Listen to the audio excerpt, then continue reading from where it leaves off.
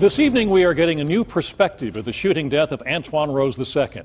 This video was captured by a driver nearby and was presented in court today. We're going to show it to you. And there was also more testimony from witnesses who said, one of them who said that he heard former officer Michael Rosfeld say after he shot Rose. What that witness said made many people inside the courtroom gasp.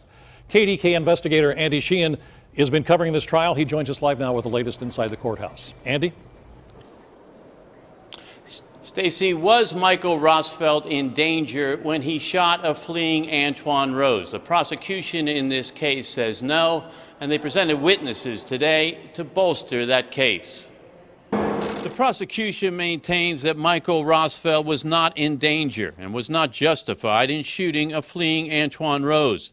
Today they presented a key witness who quoted Rosfeld in the aftermath of the shooting, questioning his own actions. John Leach said he saw Rosfeld crying and hyperventilating, saying, "Why did I shoot? Why did I fire?" Leach also bolstered the prosecution's case that Rose was unarmed and not a threat.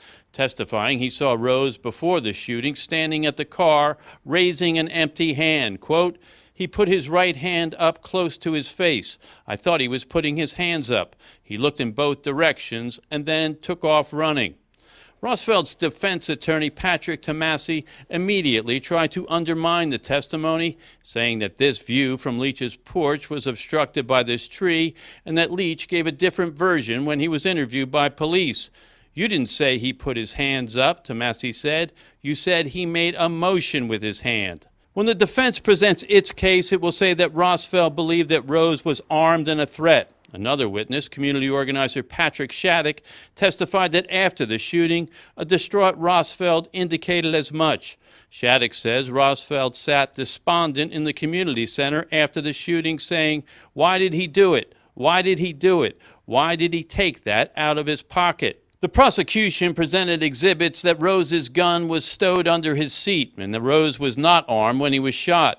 Police, however, recovered an empty ammunition magazine from Rose's pocket, and the defense plans to say that Rosfeld thought it was a gun.